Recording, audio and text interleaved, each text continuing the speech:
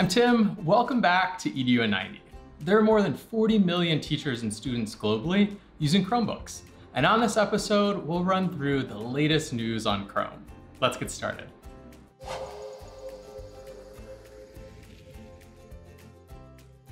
Let's begin with some new accessibility features, starting with improvements to cursors. To help students see cursors better, they can now choose from 7 colors in addition to the default black, and can also increase the size of the cursor for more visibility. To adjust the cursor, go to the mouse and touchpad section within the settings.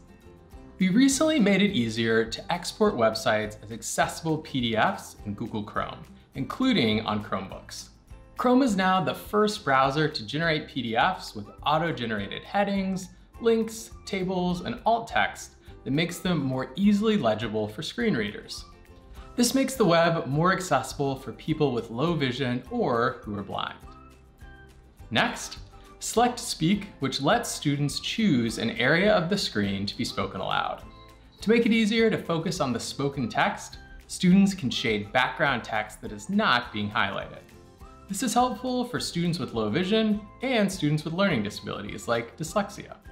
Search for Select to Speak settings within the settings menu to enable this feature. The Chromebook App Hub is a place to find great apps and ideas for how to use them in the classroom.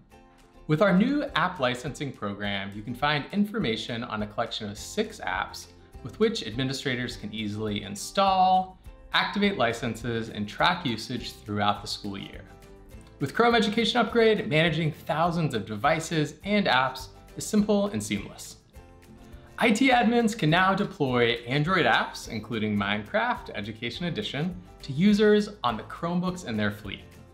Admins are able to pre-select a collection of apps from the Google Play Store and the Google Admin Console and define which groups of users receive the apps. Before selecting a collection of apps for deployment, we recommend reviewing the guidelines linked below.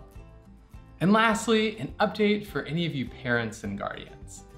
Family Link helps you keep an eye on kids while they're online. You can approve apps and extensions, set time limits, and use content filters to set boundaries for kids. And now you can add a school account for a Family Link user, so you can set ground rules for your child while they do their schoolwork in Google Classroom, Docs, and other websites where you sign in with Google. That's a wrap for this episode, but check out the links in the video description below for more on each of these updates. Don't forget to subscribe to the Google for Education YouTube channel and click the bell icon to be notified when new episodes are released. We'll see you next time. Check out our last episode for a rundown of the latest Google for Education news, including transformation reports, computer science research, and Google Earth.